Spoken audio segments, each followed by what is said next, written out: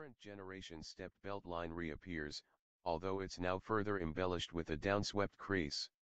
Another hockey stick-shaped character line appears on the lower body sides, a styling flourish that's fast becoming a cliché.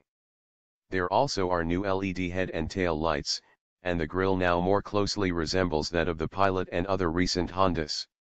Under the skin, the 2018 Odyssey rides on a new architecture shared with the Pilot and the Ridgeline pickup.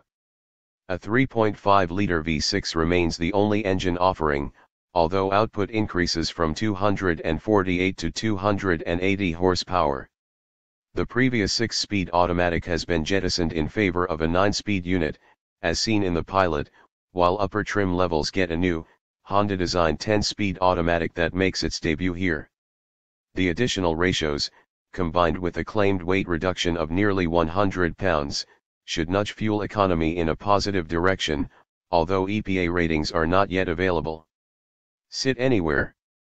Previous versions of the Odyssey had a removable center section for the second-row seats, which allowed seating for 3 or separated chairs for 2. The new Odyssey takes that versatility several steps beyond. First, the middle section can be positioned farther forward, to put a little one strapped into that spot with an easier snot-wiping reach for mom and dad. With the center section removed, the outboard seats can be snugged up together, both sliding toward the center.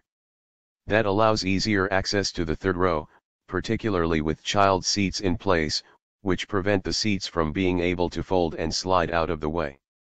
For even better third row access, either of the outboard seats can move over into the middle position, and the side-to-side positioning happens in increments. Honda's trademark term for this multi